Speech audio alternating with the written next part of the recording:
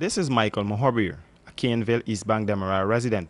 He has been getting some substandard work in the construction of his home in Fairfield Harmony for some time now. The man says he's frustrated and complaining about losing thousands of dollars to the contractor. He said in the early stages of the construction, he was forced to call a halt to the construction after the firm he hired was giving him what he calls a 6 for 9.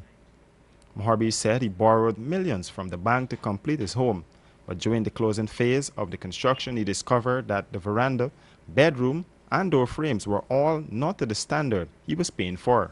The next step I'll take from here is take it to the court.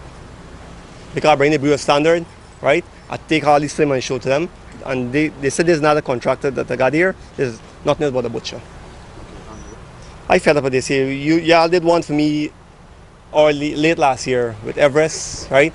And then to go back and repeat the same thing again, it's not easy. I carry losses there, and now it's more.